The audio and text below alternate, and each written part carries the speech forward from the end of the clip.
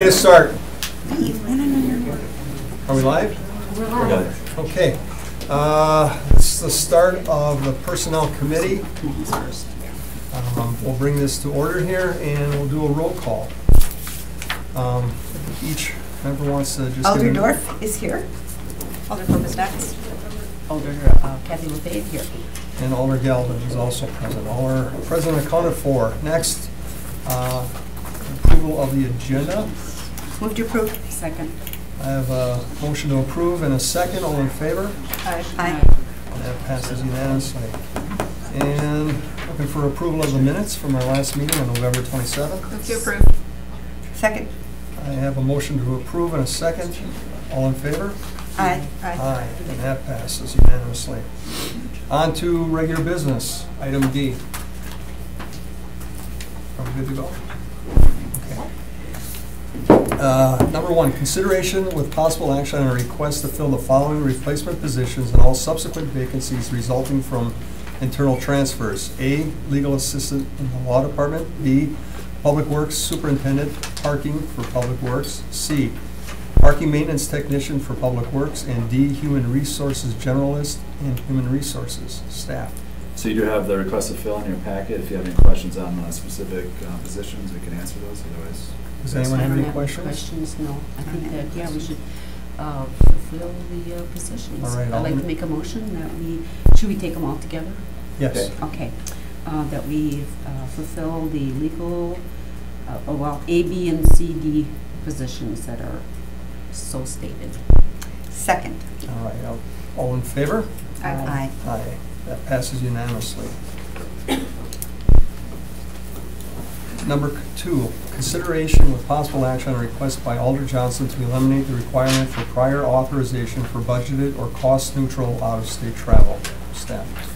so there's a memo attached in your packet. I'll just run through it real quickly. So Alderperson Johnson wants to look at our travel policy. So our current policy is also attached as well. For in-state travel that's approved by our department head, that includes Chicago and Minneapolis. For out-of-state travel, it can be approved either through the budget process, so if a department knows about upcoming out-of-state travel, that can be approved during the budget. If during the year out-of-state travel comes up, then the department needs to go to the Personnel Committee, the Common Council to approve it.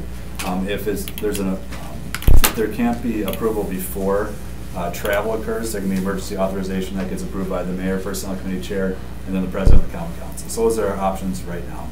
And then all of the cost-neutral travel still needs to be approved as well. So we did some research for other municipalities. What they have is they have varying approvals. They could have either the mayor, city manager, personnel committee, common council, or department heads that approve it. And for all the cost-neutral travel, they do require authorization as well.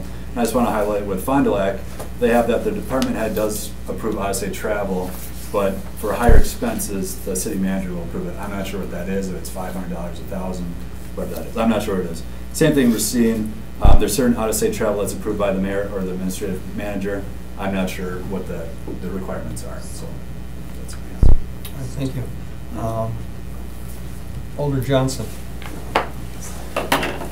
Yeah, I just kind of brought this forward because I've noticed, in a number of meetings, we've been approving these out-of-state travel requests, and I kind of asked the question of staff, I guess, why we had that policy in place as opposed to trusting our department heads with making that decision. I mean, we allow them to make decisions for acquisitions of up to $25,000, and then yet we put it in front of the committee, in front of council, to make a decision about traveling to Texas to pick up a piece of equipment that didn't cost us anything.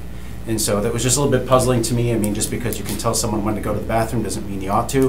So I think it's one of those things where I think we ought to trust our staff to do their job, that we hire them for. You hold them accountable for it. If this is something that we budgeted for, I just question why we need to have that level of bureaucracy and oversight. I mean, you can buy a plane ticket to LA probably for cheaper than what it is to drive to La Crosse with mileage expense. So just asking the committee to maybe reevaluate the necessity to have that level of bureaucracy over something that to me should be handled by management.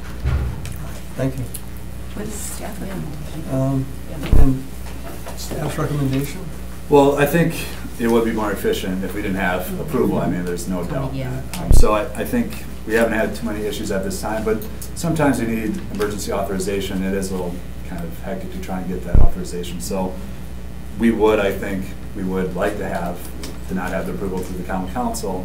I don't think there's been too many issues right now, but it would be more efficient if we just had department heads make the decision and then hold them accountable for their budget. Budget. I agree. There you go. Yeah, just so it's reported somewhere, that everyone knows and you can. Are there any interested parties that would like to say something on this or ask any questions? All right, thank you. I'd entertain a motion. I would, oh, go ahead. Go, no, go I would move. I would move that we would eliminate the requirement for prior authorization for budgeted or cost-neutral out-of-state travel and leave it up to the department heads. Okay. I would second that. Second? All right. All in favor? Aye. All opposed? Any opposed? Okay, that passes unanimously. And then I think what we'll do then is the HR department will draft the policy and then have that go through personnel and have you guys approve it. And then the council. All right, Good. thank you very much. Item number 3, consideration with possible action on the request to approve the following wage agreements with a 2% general salary increase effective in which October 1st of the respective years occurs. Parks and Forestry Labor Association 2018, Parks and Forestry Labor Association 2019, Public Works Labor Association 2018, Public Works Labor Association 2019, Public Works Labor Association Electrical Division 2018. Staff. So you can take all these together if you choose to. So in the city, we have labor associations in our Parks and Forestry Department, our Public Works, and then for the laborers, and then we also have the Electrical Division that we have labor association with. Since there's limited bargaining rights for those labor associations, we do bargain the wage. What these contracts go over is that the 2% increase for those employees for 2018 and 2019. Typically what we would do is we enter into an agreement at the end of the year, like 2018, November, December, that kind of recorded the contract that they got a 2% increase that council approved for general municipal employees. What we've done this year is we've decided, since that common council's approved 2% increase this upcoming October, just get the 2019 contract out of the way as soon as we can. So that's why you have 2018 and 2019. Any questions for staff? I don't have any problem with this as it was a mutual agreement. Okay. Any comments, concerns, or questions from anybody else in the public? All right, thank you. All right, I entertain a motion then. I'll make a motion that we accept the labor contract as so stated. Second. All right, all in favor? Aye. Aye. Aye, and that passes unanimously. Update and discussion on the bus operator labor negotiations. Staff. So I would just ask that we go into closed Closed session. session. Discuss this. Move to go into closed session, and I'll read the statement. I think I did a second. Second. Okay, all in favor? Aye. Okay, that passes. The committee may convene in closed session pursuant to 19851E Wisconsin statutes for the purpose of deliberating or negotiating public employee contracts for competitive or bargaining reasons. The committee may thereafter reconvene in open session pursuant to section 1982(2) Wisconsin statute to report the results of the closed session and consider the balance of the agenda. All right. So we're in closed session. We'll notify you as soon as we're out, and we just ask you to be patient and step outside. So we got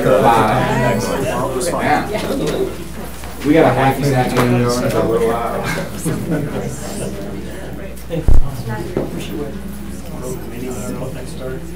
All right, Joe, are we recording? Yes.